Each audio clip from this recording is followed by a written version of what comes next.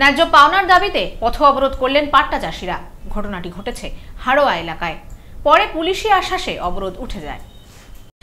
ন্যায্য পাওনার দাবিতে পথে নামলেন পাট্টা চাষিরা। তাদের দাবি, প্রায় 9 বছর ধরে তাদের পাওনা বাকি রয়েছে। বহুবার জনপ্রতিনিধিদের কাছে জানিয়েও কোনো লাভ হয়নি। প্রতিবাদে সোমবার হাড়োয়া ব্রিজে পথ অবরোধ করেন তারা। কয়েকশো চাষি এদিন হাতে প্লাকার্ড নিয়ে ব্রিজে বসে বিক্ষোভ দেখান। খবর পেয়ে ঘটনাস্থলে আসে হাড়োয়া থানার পুলিশ। পুলিশি আশ্বাসে অবরোধ উঠে যায়।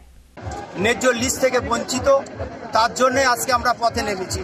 দীর্ঘ 9 বছর আমরা ধৈর্য ধরে আসছি।